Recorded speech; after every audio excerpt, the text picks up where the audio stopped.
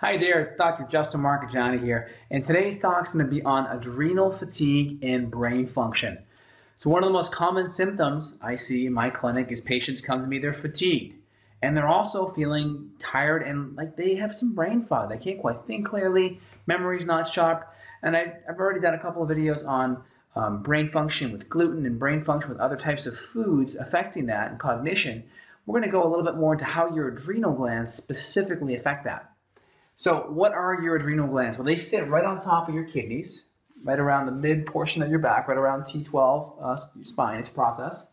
And your adrenal glands, we have two of them, and there's two primary layers for all concerns. We have our cortex. Even though it's called the cortex, it's really the outside layer, okay, cortex, and that's going to produce a couple different hormones. That's going to produce cortisol, so cortex, cortisol kind of makes sense.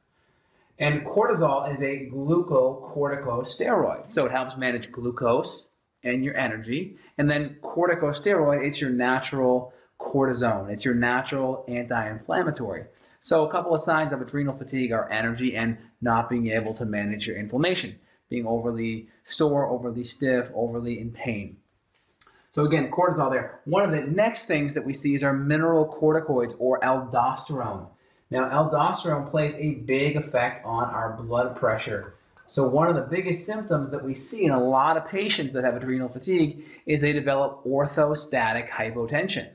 So what that is, if you bend over and you stand up fast, you may get dizzy or you may see some stars, or if you're lying down and you get up fast, then you may feel a little dizzy, a little stars. So again, for a woman, that may be less than 100/80 blood pressure. And for a man, it may be less than 110/80. And this is a common symptom I see, especially in females. And when we add in an anemia layer to it, then we definitely see iron-based anemia along with the adrenal fatigue. The orthostatic hypotension symptoms are going to be very common. And hypotension is important. Without enough hypotension, we're not going to be able to drive blood flow up to the brain. So we have these arteries that sit right on the side of our necks here. These are called our carotid arteries. They feed blood right up into our brain, kind of like a garden hose. And without enough pressure, we're not going to perfuse or flow that blood up to our brain. So think about maybe going in your backyard and you have the hose and the water's coming out. And if you want to squirt that hose harder and farther, you take your thumb and you cover the end of it. What you're doing is you're increasing pressure so you can shoot that water farther.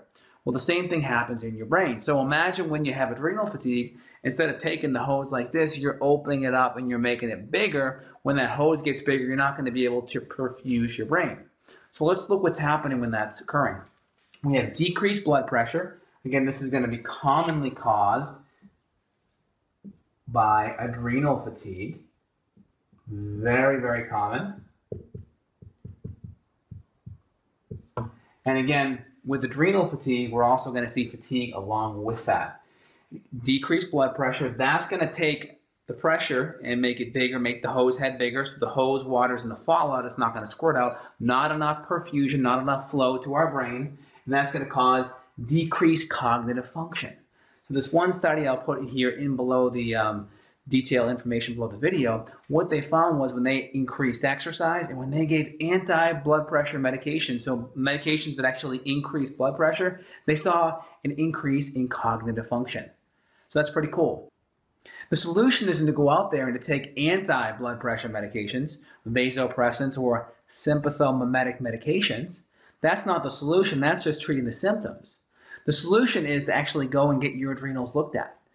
Do a salivary cortisol rhythm test, spit into a vial 4 times throughout the day, and then you can see exactly what level of adrenal fatigue you're in. But again, like I already alluded to, 3 strategies they found in the study were the medications. That's not really a good one. That's just symptomatic. Exercise was helpful. We have to be careful, though, when we exercise with adrenal fatigue. Again, 3 questions you have to ask yourself when you're exercising with adrenal fatigue is, do you feel energized after the exercise? That's 1. 2, do you feel like 10 to 15 minutes later you could do the exercise again, mentally or emotionally? And then 3 to 4 hours later or that next morning, how do you feel? Do you feel wiped out? Do you feel drained? Or do you feel okay? People have adrenal fatigue. They're they're already in that sympathetic fight or flight state. So the more exercise you do, the more you're pushing that fight or flight state. You want to make sure that you can heal from it. And if you answer yes to those 3 questions positively, then the exercise is probably okay. Again, salt consumption is important. Aldosterone's main job is to hold on to salt. So when we have decreased aldosterone, that's going to make it harder for our body to hold on to salt. And when I say salt, I'm referring to a high-quality sea salt. And my favorite brands of sea salt are going to be real salt, Celtic sea salt, or pink Himalayan sea salt. And again, think of this as a broad spectrum mineral support. And when you have low aldosterone, it's going to cause you to pee out your minerals. So getting on some high quality adrenal support, even licorice is really important. Licorice, very similar to a mineral corticoid, which is similar to aldosterone, allows you to hold on to your salt levels. And again, regarding adrenal support, licorice is a really good one. Again, not all licorice is created equal. Sometimes pregnenolone and DHEA can be excellent. Various herbs and adaptogens can be awesome. And it depends on what level of adrenal fatigue you have, whether you have normal levels or whether you're stage 1, where your cortisol is jumping above 42 units for the day, whether you're at stage 2, where your cortisol is up and down throughout the day, and whether you're at stage 3, where you're lower and flatter and your cortisol is beneath 23 units.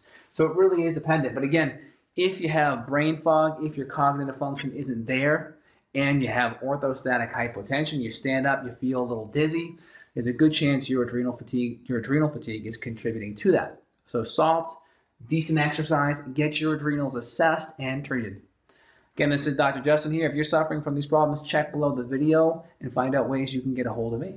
Feel free and subscribe for more great information coming your way. Thanks. Take care.